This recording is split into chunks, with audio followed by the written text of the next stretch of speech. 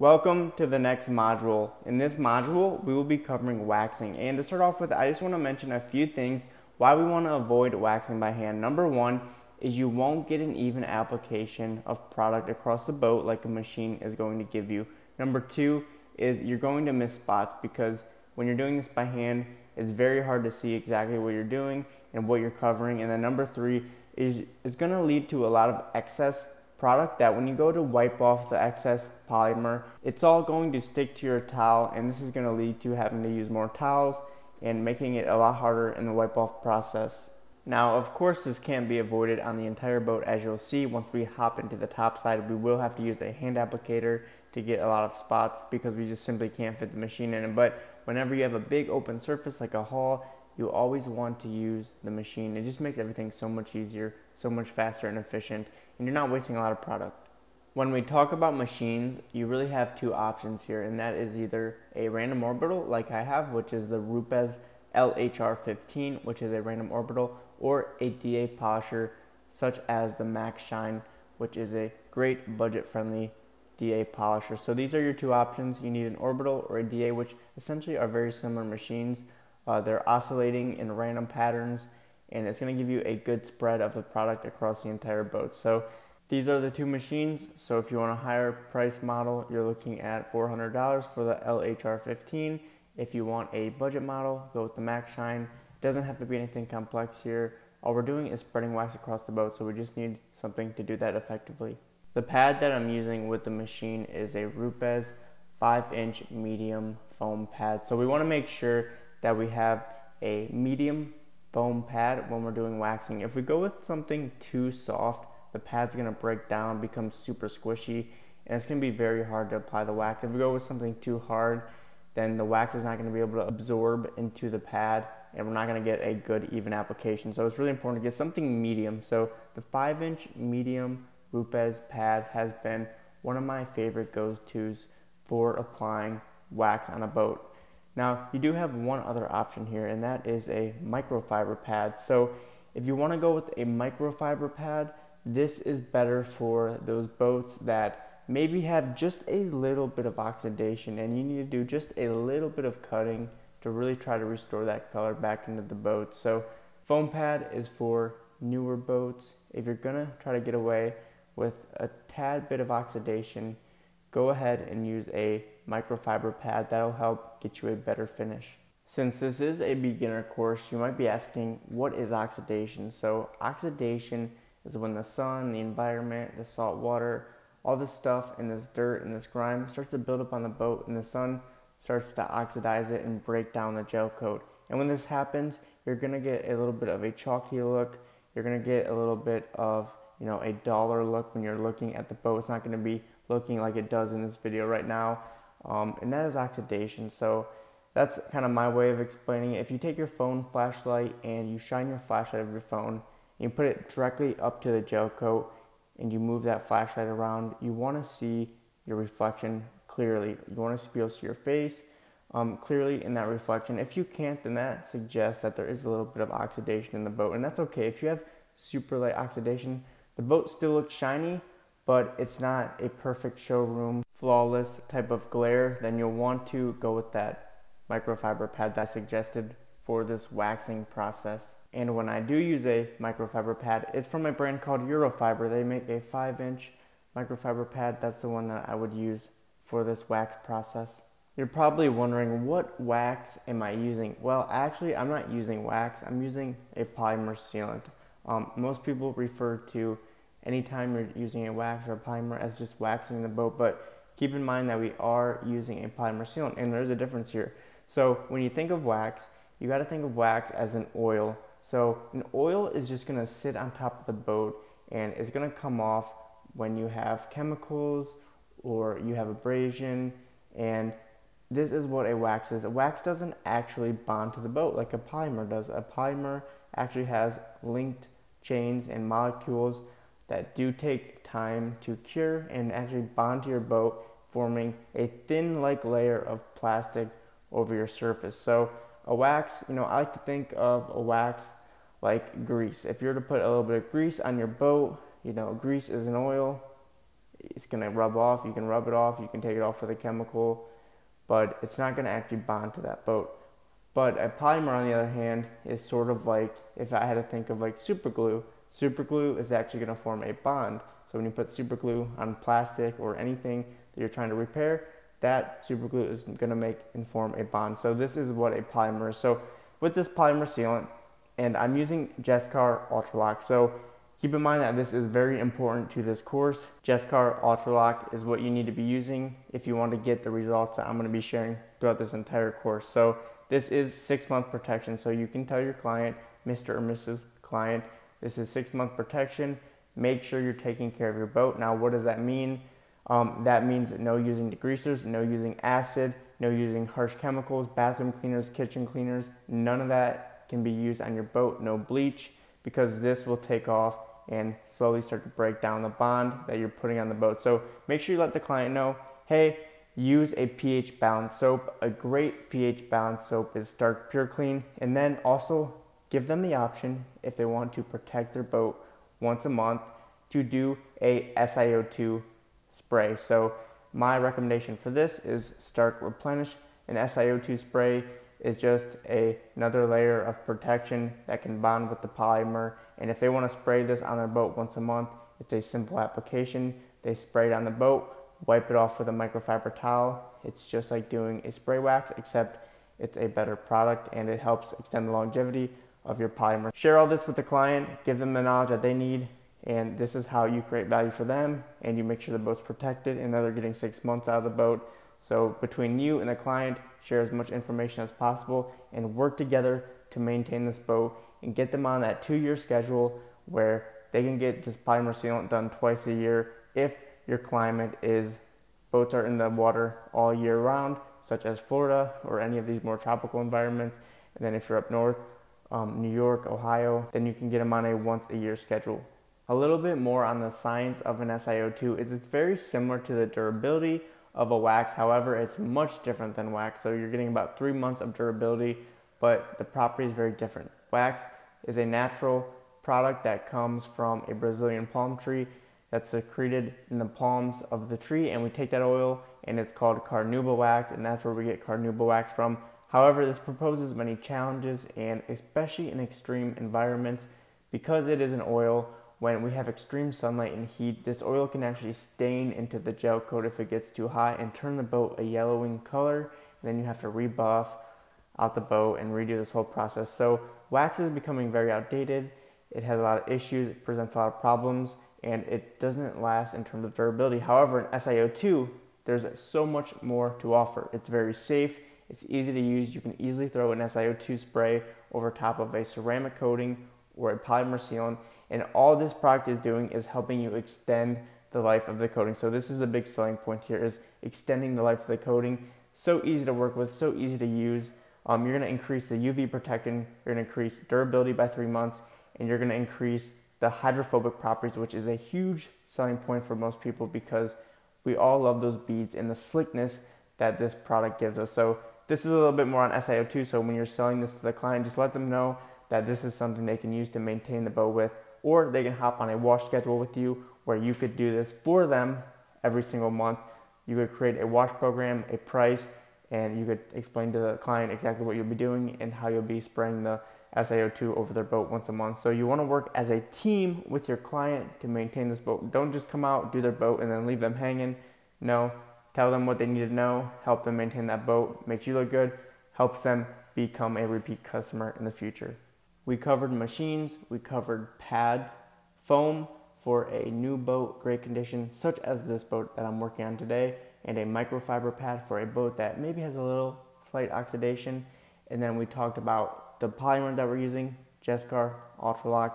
I talked about patterns, up and down, side to side, make sure you're covering the whole boat. And then I also talked about putting 2 to 3 dots on your pad once that pad is primed and you've worked in a few sections, because that wax is going to already be in the pad and it's going to get you through the rest of the detail. So here in a second, we're going to be covering how to wipe off the excess. But before we get to that, I just want you to really watch me and notice the patterns, how I'm applying, because there's no better way to learn than actually watching me do something. So just watch for a moment and then we'll get to how to wipe off the excess product.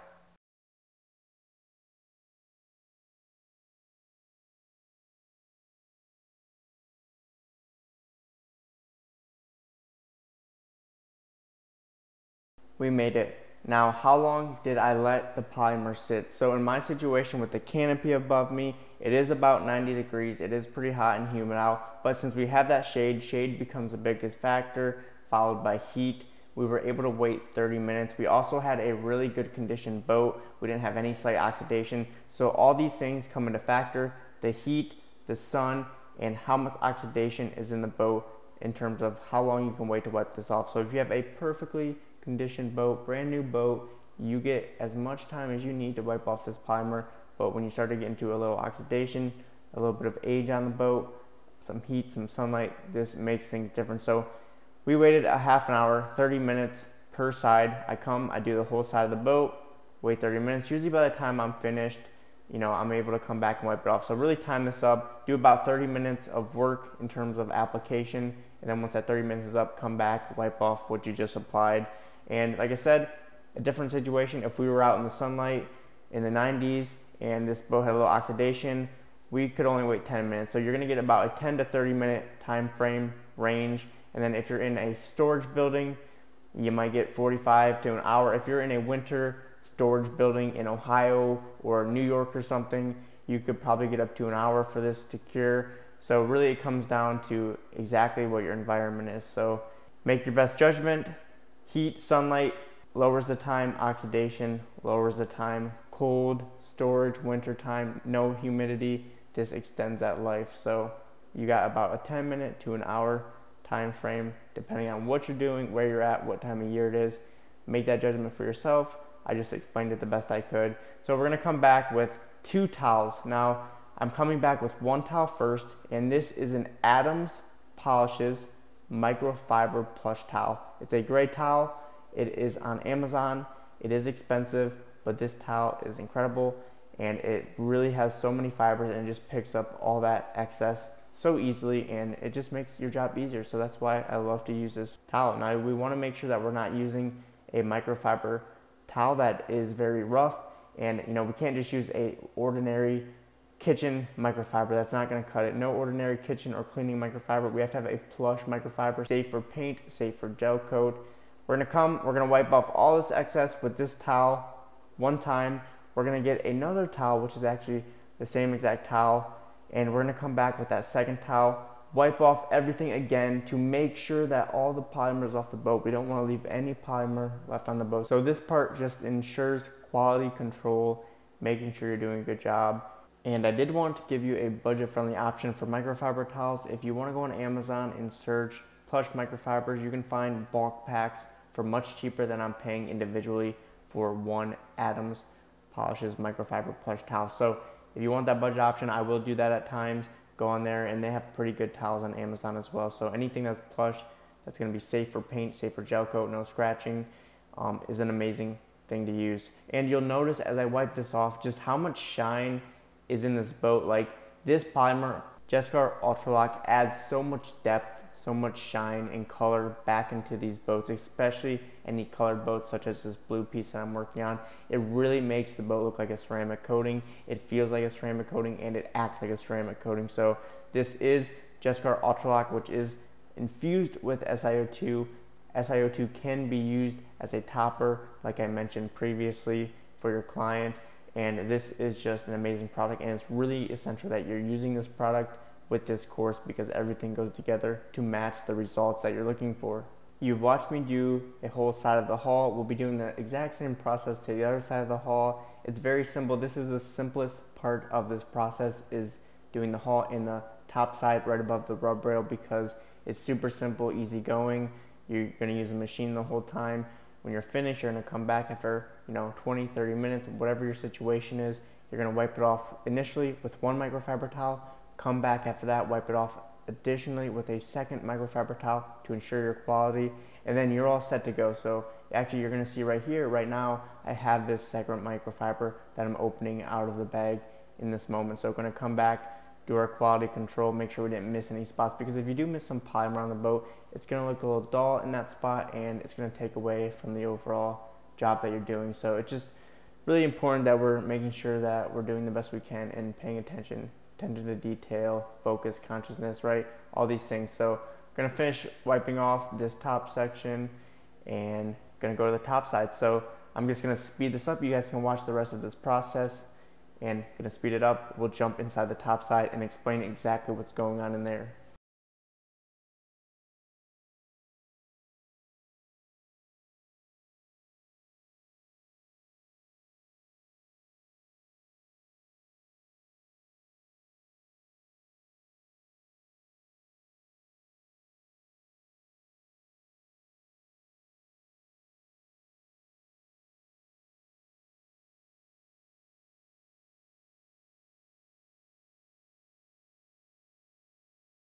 I'm back. We're on the top side. I have the Rupes LHR15. You're gonna get a little bit of better action. I got the GoPro on my head in this footage, and we're gonna keep continuing. So this is where it is gonna get a little challenging. It's gonna get a lot different. The top side has a lot more things to work around: vinyl seats, bright work windows, all these things that we have to work around. And what we're gonna do is we're just gonna get everything that we can with the machine, and anything we can't get with the machine, we're gonna get with a hand applicator. Now, one thing I didn't mention with the machine is what speed are we running this at? I'm running this machine at 4 or 5, which seems to be optimal for the Rupes for spreading out the wax evenly, making sure it's not too slow and it's not too fast, because if it's too fast, then it's gonna have a lot of sling.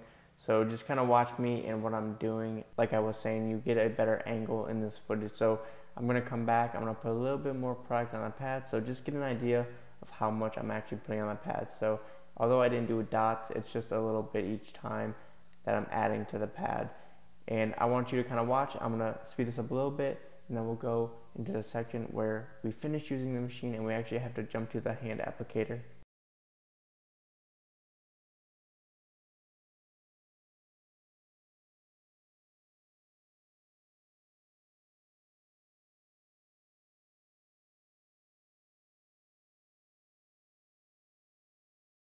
We're finished with the machine, and now we're gonna get the spots that just aren't optimal to get with the machine, and it makes it a little more difficult. Another thing I wanna say is that I'm not doing non-skid. No non-skid gets waxed. This is actually gonna be an upgrade that is gonna be offered to the client, and we're gonna talk about this part in the pricing at the end of the course. So stay around for the pricing. Non-skid is always an add-on. I just do all the smooth fiberglass and make a package out of that with the bright work, the vinyl. Non-skid is extra because not everybody wants their non-skid waxed, and it will be a little more slick, but it will be protected. I have this red applicator pad. It's a foam application pad, which makes it easy to clean, rinse out the wax or the polymer with a little bit of dish soap. And I believe this is Griot's Garage applicator pads, which I got on Amazon. So there are tons of applicator pads on Amazon. Just make sure you get a quality foam one. It doesn't have to be massive. This is about a 3-inch pad, and I noticed this is perfect for doing anything that you need to do on the top side of a boat.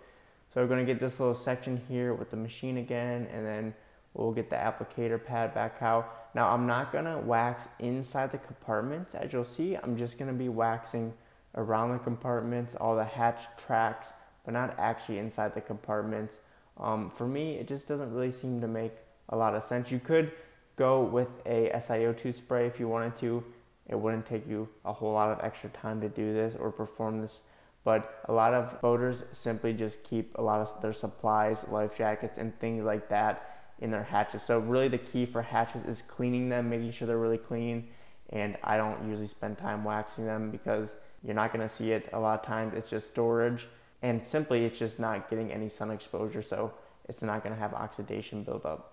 One thing that I don't have footage of that I'm not going to be showing here is waxing the outboards, but keep in mind it's the same process as gel coat and treat it the same way. Put a little bit of polymer on the pad and work it into the paint.